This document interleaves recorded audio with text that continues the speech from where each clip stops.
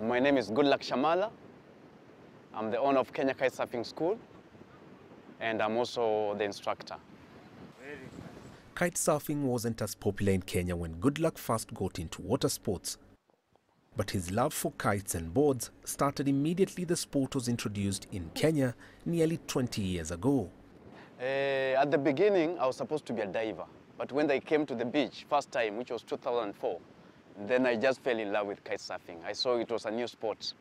Since it's a nature sport, then I think it's the nature behind which pushed me to the sport. Because we love it because it's a nature sport. Normally, we just depend on the wind. And after years of training and surfing experience, Goodluck managed to set up one of the very few locally owned kite surfing schools along the Kenyan south coast. Just start with what you have.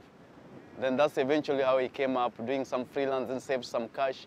Then I started with 1 kite, 2 kites, 3 kites. Then I said, okay, now there's still a long way. And that's why I came up with the logo, the slogan. My slogan is always from zero to hero, you know.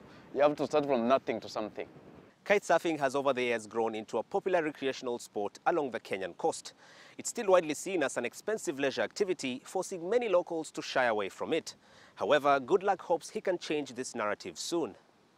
So this sport is more, we're doing business, but out of business, it's like, you know, I had a dream, like the dream is to promote more locals, at least to get to that level of, you know, other people.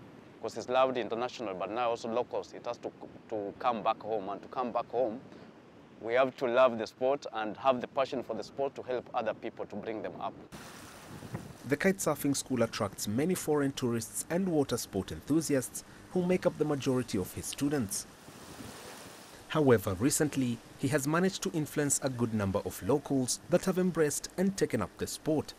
Kite surfing is so beautiful, I tell you. When you're out in the water, it's only you and your kite and the waves, and it's so beautiful, and you're really in that moment. It's like in the now and the now. You cannot be in the water kiting and you're thinking about whatever troubles you have back at home. You have to concentrate, you have to be there, you're enjoying the time there and then. It's so beautiful.